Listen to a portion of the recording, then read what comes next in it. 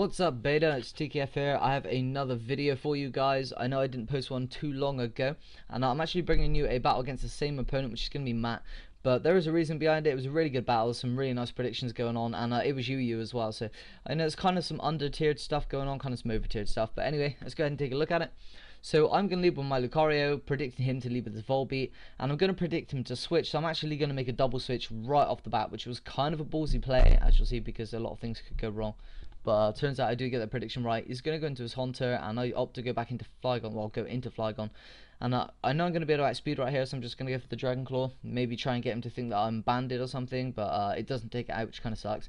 So he's going to go for the Shadow Ball. Although I am faster than him, so I know I can easily finish him off again.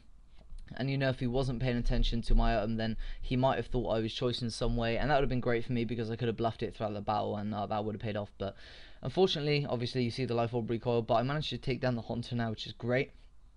And he's going to go ahead and switch in his Volbeat, as I'm going to go ahead and switch out now, predicting the Tail Glow, because I have seen the set before. So I'm going to Blastoise. He does indeed go for the Tail Glow, just knowing that I can't really do anything to him, or he knows he's going to be able to live at least one hit. So he's going to get up that first Tail Glow, and he's going to be able to outspeed me. Now this was a crucial play. I predicted him to go for another Tail Glow. If I didn't, you'll see later on that it really would have cost me. So I go for the Scald right here, just kind of fishing for that burn, see if I can pick it up. Unfortunately, I don't, and it's not quite a 2-hit KO either, which really sucks. So I'm going to switch from Blastoise now into my Galvantula, and I'm predicting the Baton Pass into Gorebyss. Now, I know upon seeing my Galvantula, he's not going to want to go into Gorebyss, so that's great for me that I managed to force him into another poke. He's going to be forced to go into a Shaman because he thinks that's what can handle it best, I guess, but I actually have the Stab Bug Buzz, and I am going to be Specs as well, so that's going to be able to take down that Shaman. I'm not really too sure how well that Shaman could have taken it. I think that might have been min damage personally, but sorry, max, but who knows. So he's going to go into Victini right now. It's going to force me to switch into my Blastoise because I really don't want to fodder off anything at this point because it is quite early game. So I'm going to go into Blastoise just to scout what kind of Victini he is. He does reveal right here it's going to be the physical variant with V-Create.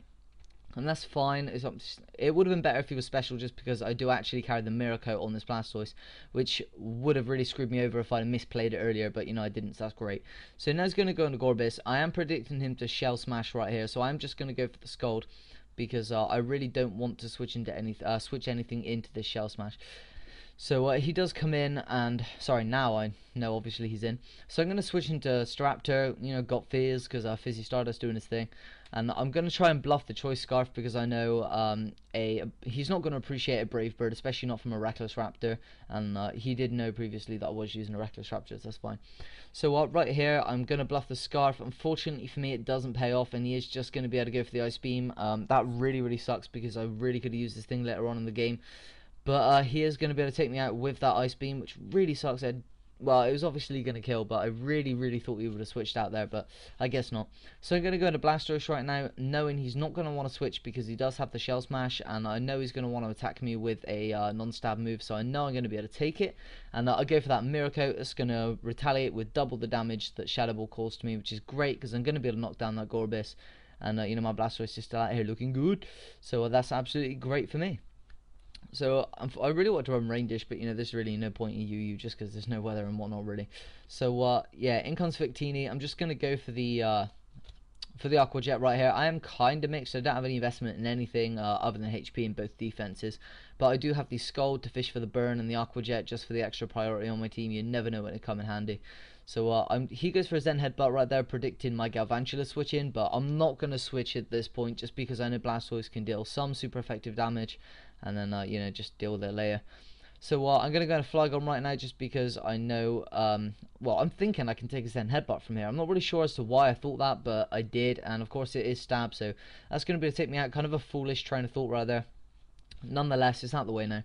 So I am just going to go into my Galvantula right now. It's going to be able to force the switch, and he goes into Volbeat, and I knew he was going to switch into it, but you know, I just figure why not just go for the Thunder. It is my strongest stab move, and I really don't see, you know, what Volbeat could do. So going to be able to take that thing down anyway. In comes Victini. I could have done some fancy switch work right here, but there really was no point. Just it would have cost me because, you know, this Victini in particular is scarfed.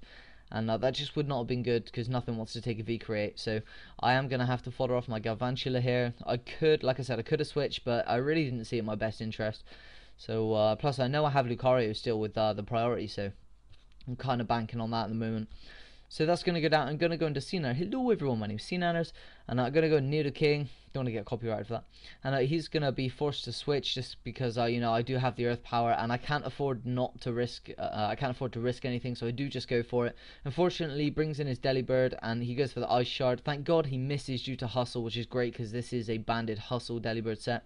I'm going to fire off the flamethrower. I'm really not sure how much this mattered, but I do get the crit right here. That kind of sucks. I do apologize if that did matter, but it is sheer force, life orb boosted and whatnot, although it isn't stab. But anyway, he's going to bring this Victina right now. I've got to take a V-Create to the face because, you know, I don't want anything else to take it. Last poke after this is Lucario, and he's going to be weak to fire, so obviously that would not have been my best play. And I'm going to go ahead and switch into that. So that sucks. So Nanos goes down. I'm sorry, Nanos. I'm really sorry I didn't do anything. But I'm going to go into Luke right now, which is my real name, which is sweet. I go for the E-Speed, and I'm like, a game is mine. -1 defense, you know, got max attack. It doesn't kill, and I'm like, why? No. And yeah, turns out I actually forgot to put IVs on my Lucario, so I fail pretty much, and yeah, I lose. So Lucario's going to go down right there, and that is going to be the game. So Matt's going to take this game. It was a very, very narrow 1-0 on his part. If I had put IV investment into this Lucario, I'm pretty sure that E-Speed would have taken out with some form of min or max damage. So that kind of sucks for me. That's pretty much the only time I've ever made that kind of mistake. I was really bummed out I did make that mistake because I only really found out when I lost the battle and realised Lucario had to go. So I go into Pokesav, go to change it, and I go to make it a Gastrodon. I see there's no IVs, and I was like, wow. So yeah, anyway, thanks for watching this, guys. Please obviously comment, like, sub, and do all of your good stuff to the beta. Great channel supporting the community. At least you guys could do is show some gratitude, I guess, you know, show some appreciation. Come check me out if you want. Facebook, Twitter, links in the description if possible. I'm not really too sure on that, but come and visit my channel, guys. I'm sure you'll like it there. Good quality narrations and all of that good stuff. Anyway, thanks for having me. See you guys later. Touche.